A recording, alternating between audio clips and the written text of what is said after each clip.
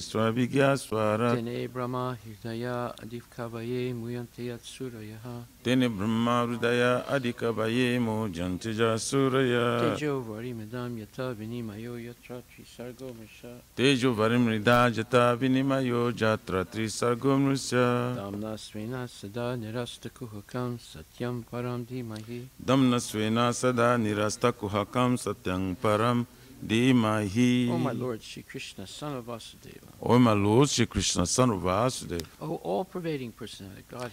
O all-pervading personality of Godhead. I offer my respectful obeisances unto you. I offer my respectful obeisances unto you. I meditate upon Lord Shri Krishna because he is the absolute truth. I meditate upon Lord Shri Krishna because he is the absolute truth. And the primeval cause of all causes. And the primeval cause of all causes. Of the creation, sustenance, and destruction of the manifested universe. Of the creation, sustenance, and destruction of the manifested universes. He is directly and indirectly conscious of all manifestations. He is directly and indirectly conscious of all manifestations. And he is independent because there is no other cause beyond him. And he is independent because there is no other cause beyond him. It is he only who first imparted the Vedic knowledge unto the heart of Brahmaji. It is he only who first imparted the Vedic knowledge unto the heart of Brahmaji. The original living being. The original living being. By him, even the great sages and demigods are placed into illusion. By him, even the great sages and demigods are placed into illusion. As one is bewildered by the illusory representations. As one is bewildered by the illusory representation of water seen on fire or land seen on water. Of water seen on fire and land seen and water. Only because of him do the material universes. Only because of him do the material universes. Temporarily manifested by reactions to the three modes of nature. Temporarily manifested by the reaction to the three modes of nature. Appear factual, although they are unreal. Appear factual, although they are unreal. I therefore meditate upon him, Lord Shri Krishna. I therefore meditate upon him, Lord Shri Krishna. Who is eternally existent in the transcendental abode. Who is eternally existent in the transcendental abode. Which is forever free from the illusory representations of the material world. Which is forever free from the illusory representations of the material world. I meditate upon him, for he is the absolute truth. I meditate upon him, for he is the absolute truth. Dharma Prujita Kaitravudra. Dharma Prujita Kaitavutra. Paramo Nirmatsaranam Satam. Paramo Nirmasaranam Satam. Vedyam Vastavam Atravastu. Vedyam Vastavam Astravastu. Shivadam Tapa Trayonmulanam. Shivadam Taputrayomulanam. Srimad Bhagavate Mahamuni Krite. Srimad Bhagavate Mahamuni Krite. Kimva Parir Ishvaraha. Kimva Parir Ishvaraha. Sadyo Hridi Avurudya Tetra. Sadyo Rudya Varudya Tetra. Kriti Bihi Susu Subhistakshanat. Kriti Bhi Shushu Subhistatkyanat. Completely rejecting all religious activities which are materially motivated. Completely rejecting all religious activities which are materially motivated. This Bhagavata Purana propounds the highest truth. This Bhagavad Purana propounds the highest truth. Which is understandable by those devotees who are fully pure in heart. Which is understandable by those devotees who are fully pure in heart. The highest truth is reality distinguished from illusion. The highest truth, the reality distinguished from illusion for the welfare of all. Welfare of all. Such truth uproots the threefold miseries. Such a truth uproots the threefold miseries. This beautiful Bhagavatam compiled by the great sage Vyasadeva in his maturity. This beautiful Bhagavatam compiled by the great sage Vyasadeva's maturity. Is sufficient in itself for God realization. Is sufficient itself for God realization. What is the need of any other scripture? What is the need of that scripture? As soon as one attentively and submissively hears the message of Bhagavatam. As soon as one attentively and submissively hears the message of Bhagavatam. By this culture of knowledge. By this culture of knowledge. The Supreme Lord is established within his heart. The Supreme Lord is established within his heart. Nigama kalpataro galitam phalam. Nigama kalpataro galitam phalam. Sukhamukad amrita dravya samyutam. Sukhamukad amrita dravya sangitam. Pibata bhagavatam rasam alayam. Pibata bhagavatam rasam alayam. Muhur aho raskabu vibhavaka. Muhur aho rasikabu vibhavaka. O expert and thoughtful men, relish Srimad Bhagavatam. O expert and thoughtful men, relish Srimad Bhagavatam. The mature fruit of the desired tree of Vedic literatures. The mature fruit of the desired tree of Vedic literature. It emanated from the lips of Sri Sukadeva Goswami. From the lips of Sukadeva Goswami. Therefore, this fruit has become even more tasteful. Therefore, this fruit has become even more tasteful. Even though its nectarian juice was already relishable for all. Although its nectarian juice is already relishable for all. Including liberated souls. Including liberated souls. Shinvatam Swakata Krishna. Srinvantam Swakata Krishna. Punya Shravana Kirtana. Punya Shravana Kirtana. Hridyantaksto hi abhadrani. Hridyantasto hi abhadrani. Vidunati sruhitsatam. Vidunati suritsatam. To hear about Krishna from Vedic literatures. To hear about Krishna from Vedic Or literatures. to hear from him directly through the Bhagavad Gita. Or to hear from him directly through Bhagavad Gita. Is itself righteous activity. It is self-righteous activity. And for one who hears about Krishna, And for one who hears about Krishna, Lord Krishna, who is dwelling within everyone's heart, Lord Krishna dwelling within everyone's heart, acts as a best wishing friend, acts as the best wishing and friend, purifies a devotee who constantly engages in hearing of him. and purifies the devotee who is constantly engaged hearing of him. Nasta presu bhadresu Nasta preshta bhadrishu nityam bhagavata sevaya nitam bhagavata sevaya bhagavati uttama sloke bhagavati dhamasloke bhaktir bhavati naistiki. sinastiki. In this way, a devotee naturally develops his dormant transcendental knowledge. And this way, devotee naturally develop his dormant transcendental knowledge. As he hears more about Krishna from the Bhagavatam As he hears more about Krishna from Bhagavatam and from the devotees, and from the he devotees, becomes fixed in the devotional service of the Lord. he becomes fixed in devotional service of the Lord. Tadarajastamo bhava Tada rajastamo bhava kamalobha dayaschaye kamalobhastayaschay cheta etaranavidam chitaiteranabhiram stitvam sattve prasidati. stitam sattve prasidasi. By development of devotional service, By development of devotional service, one becomes freed from the modes of passion and ignorance, and thus material lust and avarice are diminished. Evam prasana manaso Evam prasana manaso bhagavat bhakti yogataha bhagavat tattva vijnanam bhavattva vijnana mukta sangasya jayate. samashina. When these impurities are wiped away, the candidate remains steady in his position of pure goodness, The candidate remains steady in his position of pure goodness, becomes enlivened by devotional service, becomes enlivened by devotional service, and understands the science of God perfectly. and understands the science of God perfectly. Vidyate hridaya granthis Bhidyate hridaya granthis chidyante sarva samsaya chidyanti sattva samsaya shriyante chasya karmani yante drishta evatmanishvare. drusta evan manishvari. Thus bhakti yoga severs the hard knot of material affection Thus Bhakti Yoga severs the hard knot of material affection and enables one to come at once to the stage of a samsayam samagram, and enables them to come at once to the stage of samshaya samagrama, understanding of the Supreme Absolute Truth Personality of Godhead.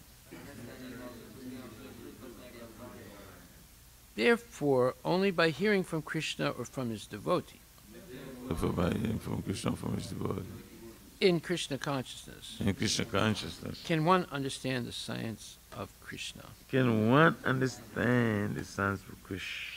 Srimad Bhagvatam, Canto 1, Chapter 17, verse number 9. Masora bheyatra sucho Masora bheyatra shucho vetu te prishalad bhayam vetute vishalad bhayam marudir amba badram te marudir amba bhadrat kalanam mayi shastari. kala namayi shastari. Translation by Srila Prabhupada. O son of Surabi, you need lament no longer now. There is no need to fear this low-class Sudra. And, O mother cow, as long as I am living as the ruler and subduer of all envious men, there is no cause for you to cry. Everything will be good for you. Purport by Srila Prabhupada.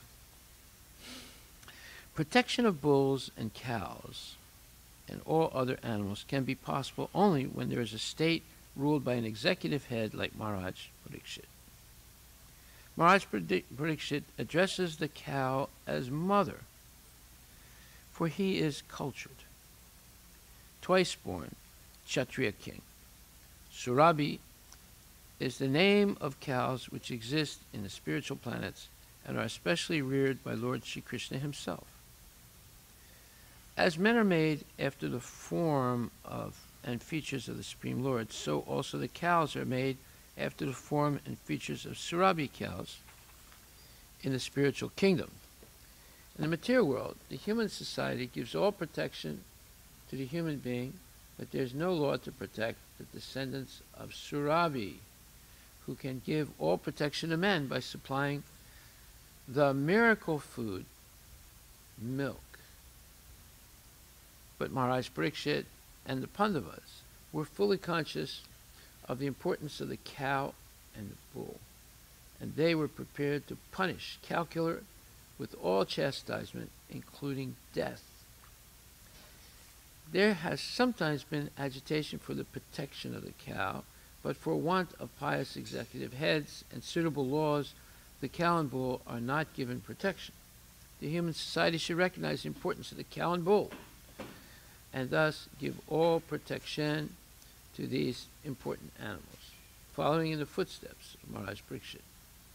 For protecting the cows and Brahminical culture, the Lord, who is very kind to the cow and Brahmanas, Go Brahmana Hitaya, will be pleased with us and will bestow upon us real peace.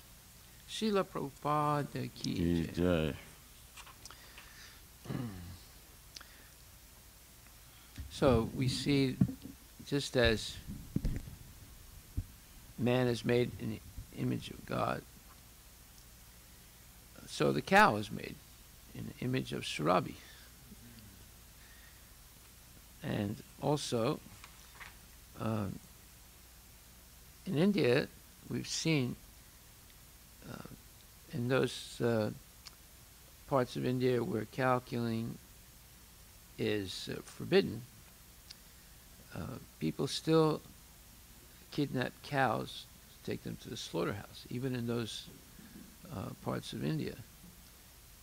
And sometimes they've been killed by pious Hindus.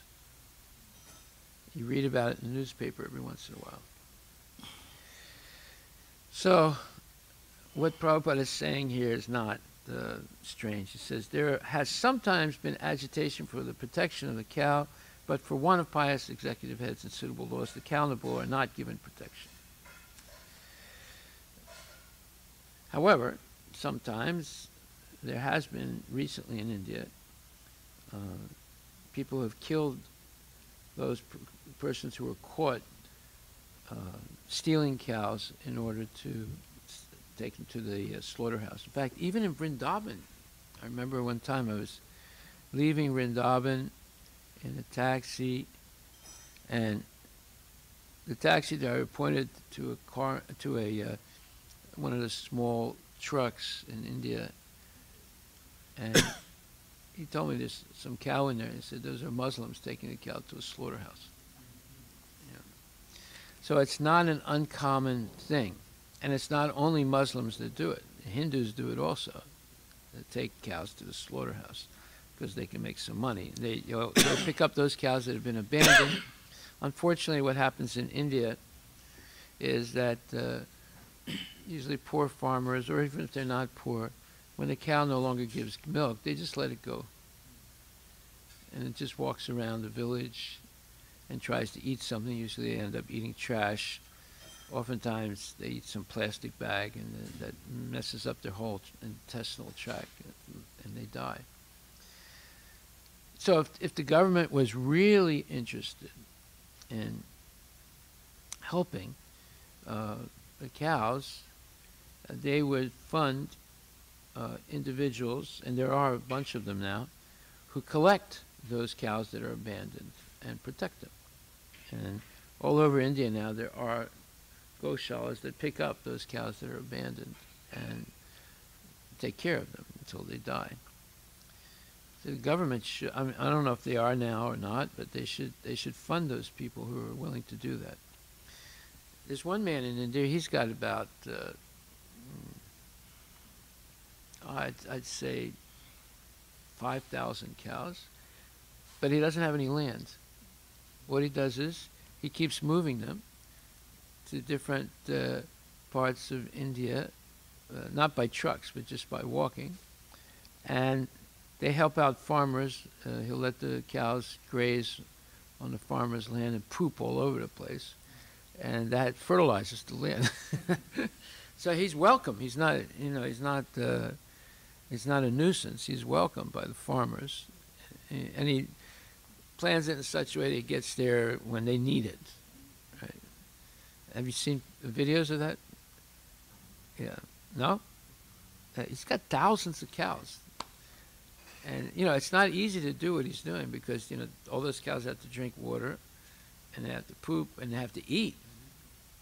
Right? So he's got to plan it just right so that they're not a nuisance because, if the cows go into somebody's land that has crops and eats all the crops, it's a disaster.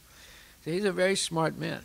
Very, very smart man. It was a traditional process, Maharaj, because most of the time, a lot of people, like the herd community, not only cows but sheep and all those, they do this and they chased them away. Is that what you're saying? No.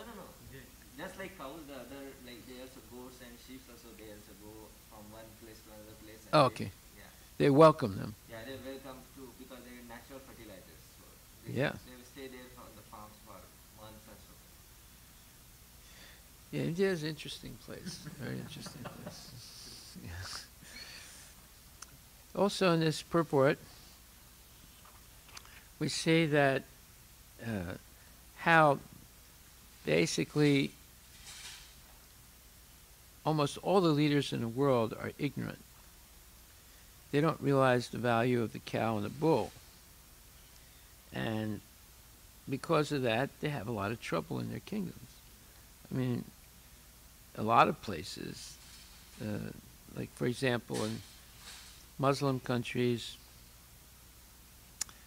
and even in countries that are not Muslim but have large Muslim population, you have people who, let's say in Eid al-Fitr, right after Ramadan, they slaughter a huge number of animals, including cows. In fact, Ranti Dev is not here. He was working in this one company, and there was a Asian lady. She wasn't Indian. She was Asian, some type of maybe Vietnamese. And he was talking to her every once in a while, telling her about the value of vegetarianism. And she would listen to him. And she respected him because he was a religious guy. And but then Ramadan came, and when it ended, one of the Muslim employees came up to the Vietnamese lady and told her how wonderful Islam is and how wonderful it is to fast during Ramadan. And now, after Ramadan, they have a big, big celebration. And this year in Seattle, they killed over 10,000 goats and cows and other things. And it was wonderful. Allah was so pleased. So next time she saw Ranti Dev, she said, I'm very confused. I'm very confused. He said, what's the matter with you? He said, you say don't eat any meat, and Muslim men say the more animals we kill, Allah is pleased. She said, I don't understand anything now. So, it's very confusing, right? But it's not only Muslims that do it. If you go to Calcutta during Durga Puja, there's blood all over the streets. They slaughter thousands of animals. I don't know if they do kill cows, but there's definitely slaughtering a lot of sheep, celebrating Durga Puja. So that's why Prabhupada says there's not much difference between the Muslims and the Hindus, or at least the fallen Hindus in modern times. So people don't understand the value of the cow and the bull, and because of that, there's a lot of tragedy in society. So Prabhupada says, protection of bulls and cows and all other animals can be possible only when there is a state ruled by an executive head like Maharaj Parikshit. Maharaj Parikshit addresses the cow as mother, for he is cultured, twice born Kshatriya king. Surabhi is the name of the cows which exist in the spiritual planets and are especially reared by Lord Shri Krishna himself. As men are made after the form and features of the Supreme Lord, so also the cows are made after the form and features of the Surabhi cows in the spiritual kingdom. Well, if you see those pictures, they're usually white cows with the hump. At least that's the way they're portrayed often in the paintings of Goloka Vrindavan. So we have cows like that, right? We have the gear cows, which have the hump. Some of them are white. We have two that are white. We have actually three that are white. And some of them are darker, like brownish red. And they're wonderful cows. So, therefore, protecting the cows and getting what's called the miracle food, milk. Ooh, I said a nasty word. The vegans don't like that word, milk. You know, they say it's very bad to drink milk. It's not meant for human beings. Now you see how stupid people are. In fact, this one lady came to the farm with her daughter, and she wanted to show her daughter the cows. And then as we were walking around and feeding the cows, the mother said, "You know, my daughter is a vegan." I said, "Really?" "Yeah, she doesn't want to drink any milk." I looked at the daughter, and the daughter was smiling, had a big smile. I said, "Well, that's really ignorant."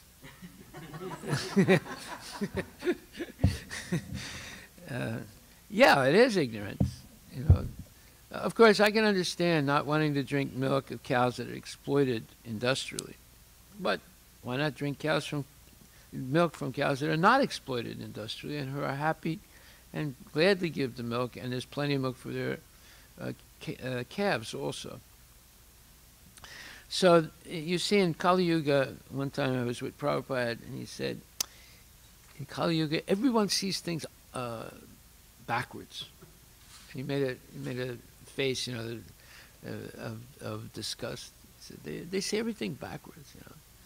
So we need to culture people by explaining things. Now, when you explain to someone, you know, people are suffering a lot because they're killing cows and eating them, they'll just laugh. They'll say, "What are we talking about? It's nonsense," right? But it's not nonsense. If you had told me that when I was 16 years old, I would have laughed, definitely.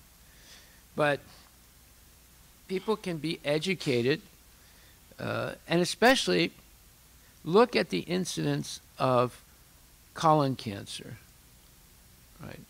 A lot of people get colon cancer. Like the number one killer is, of course, heart attacks. Number two killer is cancer. And amongst the cancers, colon cancer is one of the most prominent ones. So, and actually it's a horrible thing to get a colon cancer test. Do you know how they do that? Huh? Yeah. You know, how do they do it? They pass something from the anus. No, they stick something. The doctor sticks his finger up your anus, right? It's very, very embarrassing, right? And something like that, right? Yeah, you work in a hospital, you know. So, why? Because people are eating things that they can't digest. The human body is not really made for digesting meat because the human intestine is too long. It's 25 to 30 feet long. It's all packed right in the abdominal area. Whereas if you look at the intestine of a tiger or a lion, it's very short.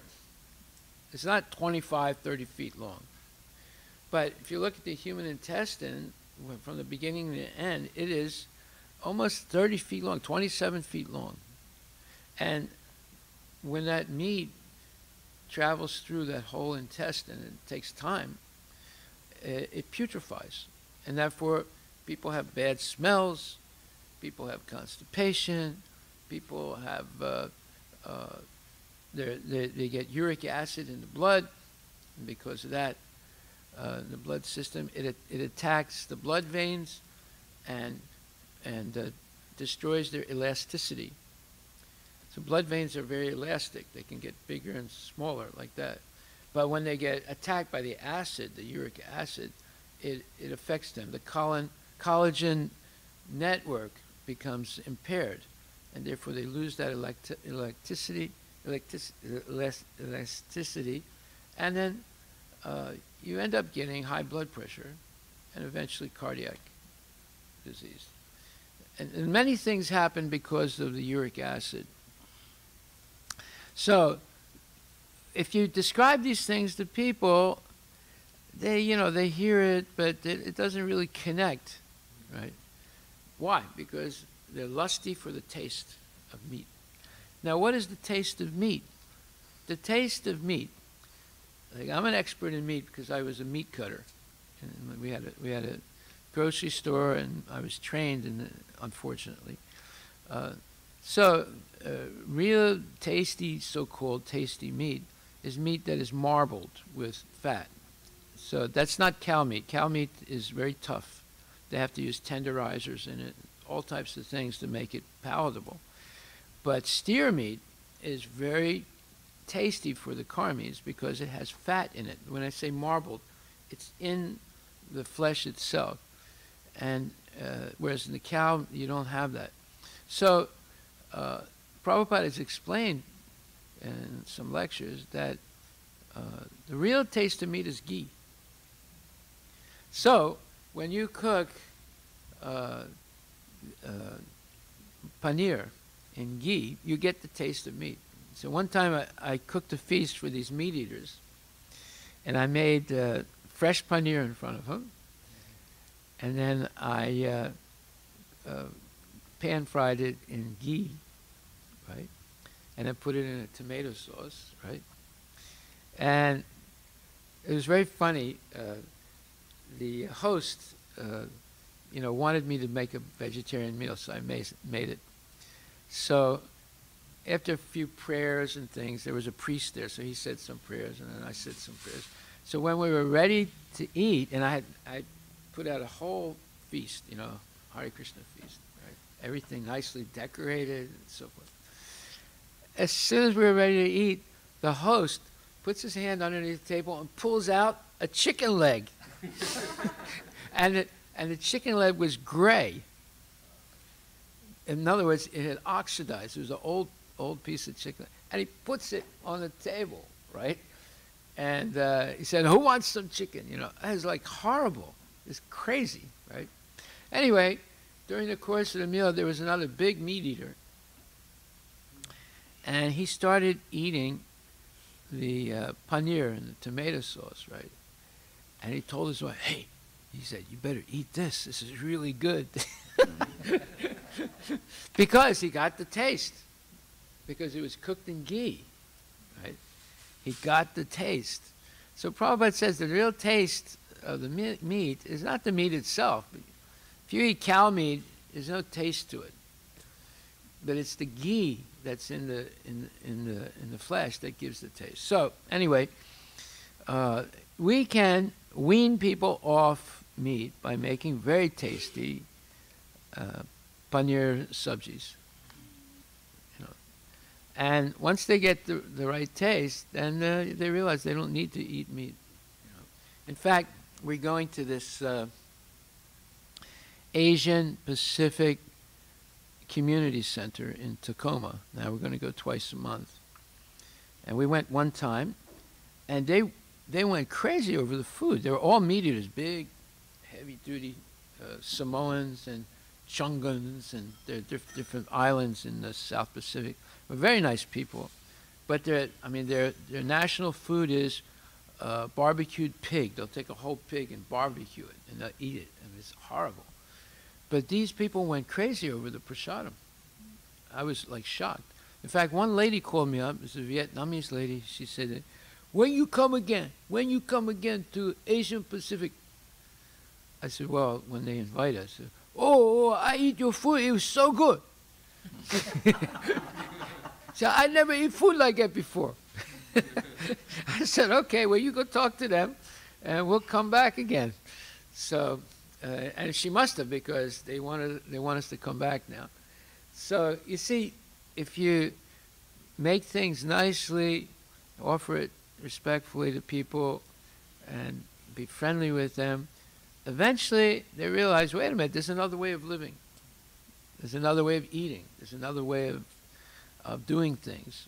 And then they're all interested in their health, because they all have health problems. I mean, the lady that invited us there, that runs the place, she has huge health problems, because she's like 300 pounds, and it's just full of pig. Right? And I told her I told her I wrote a booklet, 5 Steps to Optimal Health. I want to read that.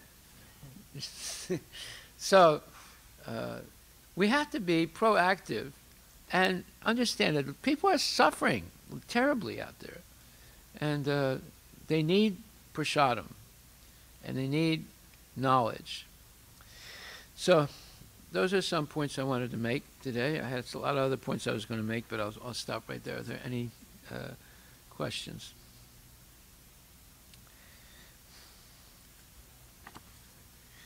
There was one thing I did want to talk about. I'm going to mention it, because this is an amazing point that Prabhupada makes, and it's something that we don't even understand ourselves. And that is, Prabhupada says, the first lesson in spiritual life is we are not this body, but eternal spirit souls. Okay, now we've heard that many times, right? But now you're going to hear something that fills in all the cracks that you probably have never heard before. Or you might have heard it, but it might not have struck you so starkly and as hearing this direct explanation by Prabhupada. He said, once you were a child, now you are a grown man or woman. Where is your childhood body? That body does not exist.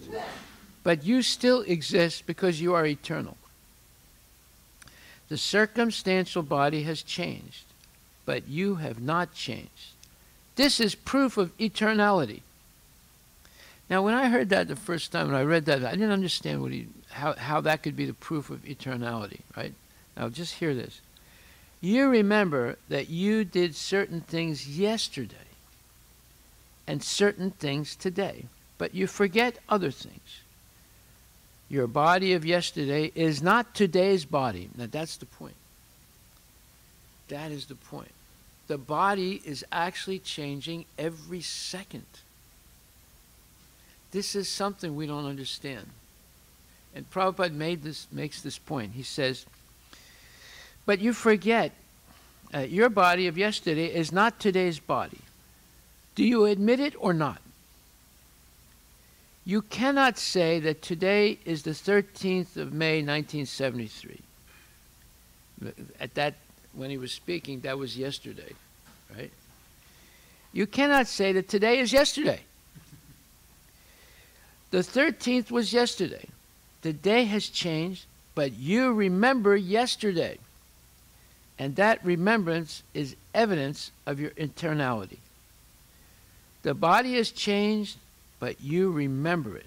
Therefore, you are eternal, although the body is temporary. This proof is very simple. Even a child can understand it. Is it difficult to understand? So, here's what he's saying. When he says the body changes every day, he said every second it changes. Now, what is the proof that that's true? Well, the proof is that in 1 second, your body produces 3 million red blood corpuscles. And in 1 day, that equals 180 billion blood corpuscles. Every second, your body is producing 3 million blood corpuscles. Did you know that? Look it up. You're going to be surprised. You see, and because of that, in one second your body changes. In the body you have approximately up to 300 billion blood corpuscles. 300 billion. But in one day you produce 180 billion. So from one day to another you're actually changing your body. And imagine over time what happens.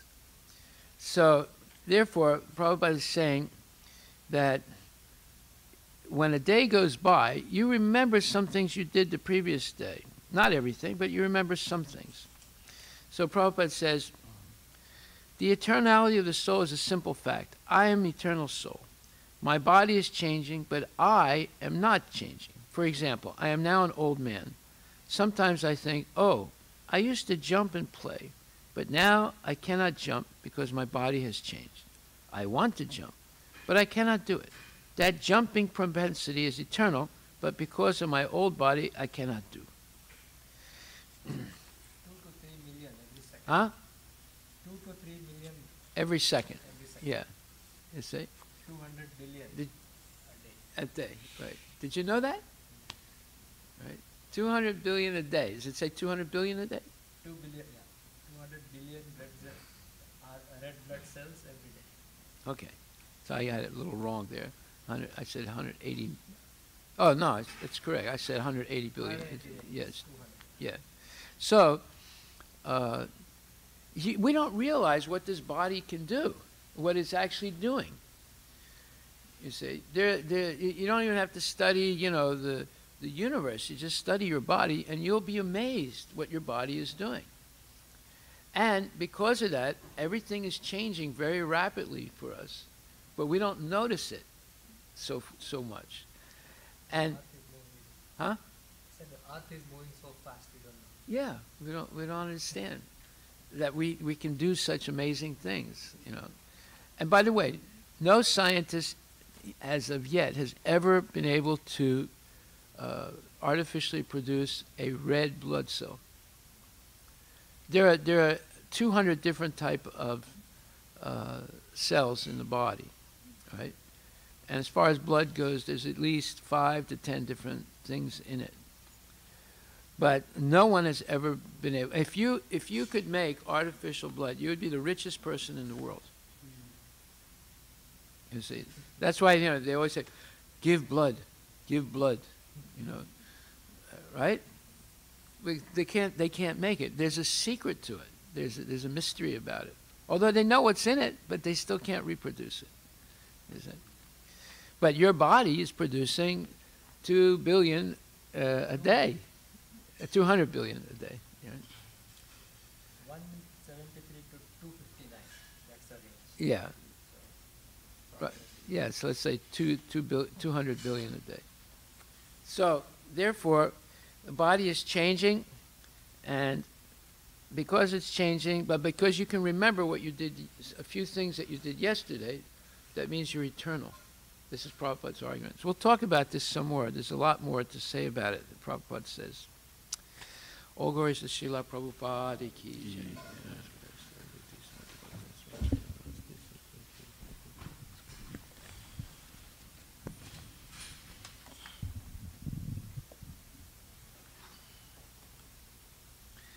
Every day we find out